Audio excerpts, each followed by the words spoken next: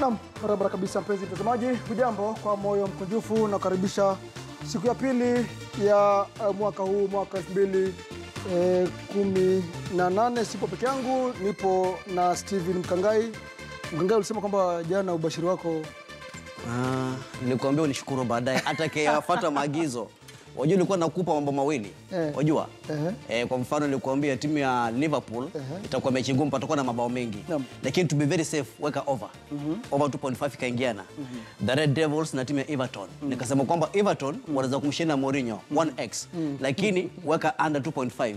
Ikaingiana, under ikaingiana. Mpe Leicester. Akamraro mtu magoli matatu. Kwa hivyo kama ulisikiza jana, hii Januari utakilio unacheka tu. Na pia leo pia kuna ubashiri au si? Ndani kabisa. Mkangai, pengine Radio Maisha ni habari zipi ambazo zimezipa kipaumbele leo pengine? Tuangazia masaibu ya timu za Kenya baada ya ufadhili kujiondoa, na pia tuangazia taarifa za Masoud Juma ambaye ni mfungaji bora katika ligi ya Kenya. Klabu ya Kariobangi Sharks amesaidia Kenya kushinda Sekafa, kutafuta posho kwingine. Tuangalia ratiba ya mechi za leo za kufuzu kwenye michuano ligi ya Uingereza kumradhi.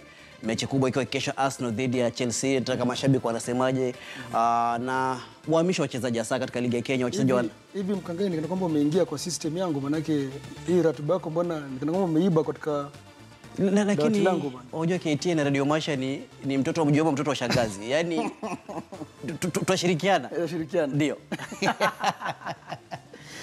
Naam, ni mwanahabari mwenzangu Steven Mkangai ambaye pia ni kuna wakati fulani huwa ni mbea, manake wafanya makala yake yale ya dozi papa KTN News na Radio Maisha. Lakini kwanza, kabla ya uchambuzi na pia kufuatilia taarifa kuu, tupate kimbwanga cha siku.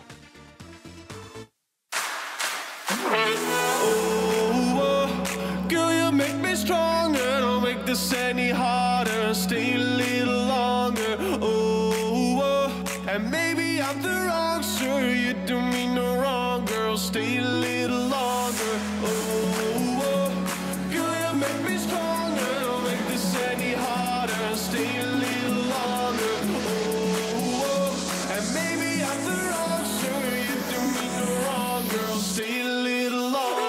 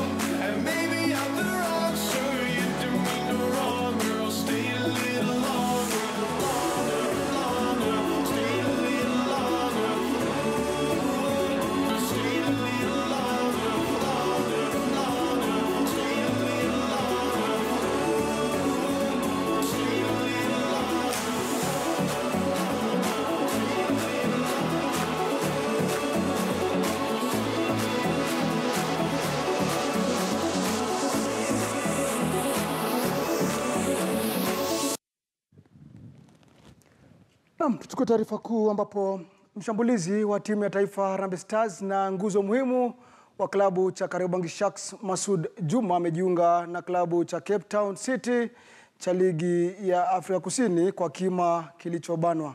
Klabu hiki cha jiji la Cape Town kiliweka bayana kandarasi hii kupitia kwa mitandao yao ya kijamii. Aidha, klabu kiliongezea kwamba pindi tu atakapopokea cheti cha uajiri kutoka Afrika Kusini atajiunga nao Januari tarehe 8. Masoud Juma alifunga mabao 17 na klabu cha Kariobangi Sharks msimu jana, na yamkini klabu cha Albania cha FK Skendabo pia kilikuwa kinamezea mate.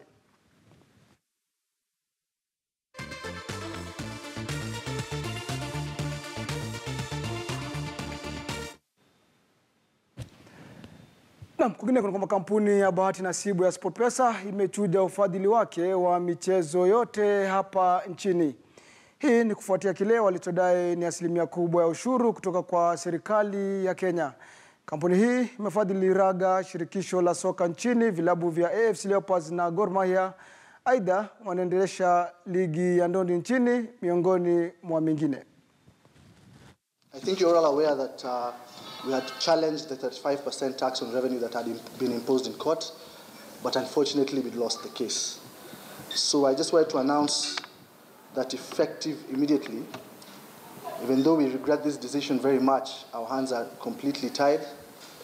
And for us to be able to continue operating as a business, and for us to be able to keep our employees in employment, then we have no choice but cancel all the sponsorships we have as SportPesa. This will include our partnership with FKF, our support with FKF of the national team coach Paul Putt and the technical director, our partnership with the Kenyan Premier League, our partnership with the Kenyan Premier League for the match production with Media Pro and La Liga, our partnership with the Kenya Rugby Union for the national 7s and 15s teams, our Gor Mahia partnership, AFC Leopards, Nakuru All-Stars, the Kenya National Boxing League, Leonardo Varese, Paul, I can see you here, also will have to cancel that partnership, and the Super 8 Grassroots League football tournament.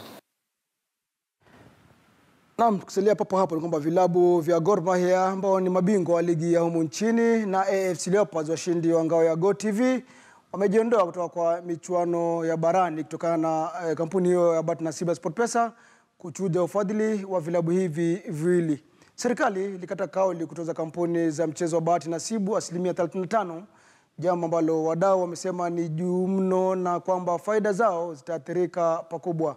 Gor na AFC zimejiondoa kutoka katika michuano hii kutokana na kutokuwa na mfadhili wa kudhamini michuano ya ratiba ya barani.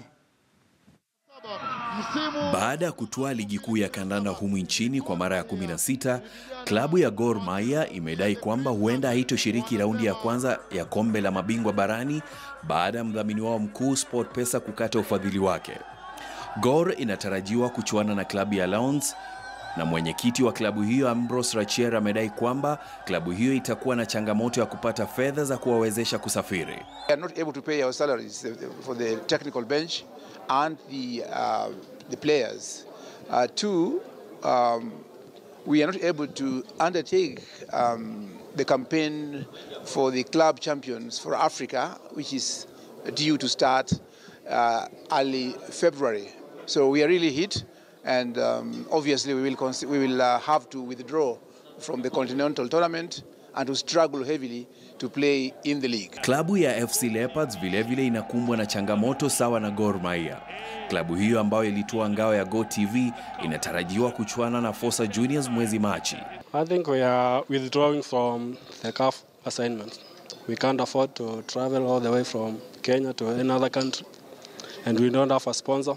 Our fans can't contribute the amount which is needed, which is over 10 million per one trip, going away and back, so we have to withdraw. Mwenyekiti wa klabu ya Gor Mahia Ambrose Rachier amedai kwamba ukatizwa kwa ufadhili huo utaathiri vikubwa sekta ya michezo nchini. Gor and FC Leopards will not be having such support. Without mincing words, this is tantamount to killing football in the country, because one, it is the clubs that feed the national team. So there will be no football at the national team, and there will be no football at the club level. I don't see any club, particularly those other clubs that form the Kenyan Premier League, that have been struggling so hard. I don't see any of them really even making it, leave alone Gor Mahia making it to start the league. Rachier na mwenyekiti wa klabu ya FC Dan Mule wamesema kwamba vilabu vyao vitatumia mbinu mbadala kupata fedha. And one of the things we are going to be thinking about is to, as you say, sell bread, although we only make about 70,000 shillings per month in selling bread, which can hardly pay one player salaries a month. Two, we are thinking about floating an idea of a membership drive. Sasa tutarudi ile njia yetu ya zamani ya kuombaomba, kufanya maharambe. Kitambo tuweze kukaa na kutafuta ama tuwe mbioni kutafuta kama tutapata partners wengine. Otherwise itakuwa vigumu. Tumesign players wengi kama 10 kutoka nchi za nje. Tumewaahidi mishahara yao itapatikana kila mwezi, lakini sasa sijui tutarudi kueleza nini. Kwa upande wake, ligi kuu ya kandanda nchini KPL imedai kwamba vilabu vitaathirika kutokana na kukatizwa kwa ufadhili huo. So I think it's we're going back to the drawing board. As we started as KPL, we started with zero. It means we now have to pull out our socks and see how better we can run the league for the entire season. But it's going to affect the clubs, it's going to affect the referees, the players. Kampuni ya SportPesa ilikatiza ufadhili wake hii leo baada ya sheria inayotaka kampuni za bahati nasibu kutozwa ada ya 35% kupitishwa. Robinson Okenye, KTN Michezo. Naam, tusalia papo hapo tu kwa ushuru huo wa 35% wanaotozwa ama wadau hawa wa mchezo ama michezo ya bahati nasibu, na ni kwamba mwenyekiti wa shirikisho la ndondi nchini John Kameta amedokeza kwamba ushuru wanaotozwa wadau wa mchezo wa bahati nasibu wa 35% ni juu mno na utaathiri mashirikisho mbalimbali. Alisema kwamba kama shirikisho tayari linahisi athari za ushuru huu na kuomba serikali kulegeza kamba. Political matter requires political decision. The current government must have intervened. You are witnesses. I was suffocating. I was almost giving up on boxing. I was supporting boxing from my own small pocket. No politician, nobody came to the aid of boxing until SportPesa came in. You've seen the vibrant championship that we've had. You are witnesses to Kongoya. We filled the Kongoya Stadium, courtesy of boxing SportPesa. Now today, if you went down to the ground and you talk to the youth of this country, we are going back to point A, frustrations. Our leaders have kept quiet. I don't know who brought about this idea of taking this money from the youth, because it's not from the SportPesa, no. The government wants to take the money from the youth of this country. Naam, mpenzi mtazamaji, kukujumuisha tu katika mitandao ya kijamii na kuuliza nivue nguo kidogo hii simu yangu sio. Kisha hiki kidude nikitupe huko kando. Naam, kampuni kadhaa za mchezo wa bahati nasibu zimejitosa katika ufadhili wa michezo nchini. Je, 35% ya ushuru wanayotozwa na serikali ni sawa ama iko juu? Kampuni kadhaa za mchezo wa bahati nasibu nchini zimejitosa katika ufadhili wa michezo hapa nchini. Na nakuuliza basi, je, asilimia yanayotozwa 35% ya ushuru unaotozwa na serikali hapa nchini ni sawa ama kama anavyodai ni iko juu? Kama ushuru wa 35% iko juu, sema nami @Hassan Juma.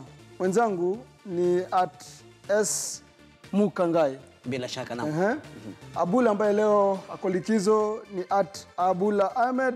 Makala kama kawaida pia yako katika #Malamareli Zilizala viwanjani. Na kampuni kadhaa za mchezo wa bahati nasibu zimejitosa katika ufadhili wa michezo hapa nchini. Lakini je, asilimia ya 35 ya ushuru wanaotozwa na serikali ya Kenya iko sawa ama iko juu? Sema nami, nitapitia rafa zenu pindi tutakavyonafasika papa hapa studioni. Napiga tama la maji, lakini narejea baada ya muda usiokuwa mrefu. Kwa hivyo, sicheze mbali.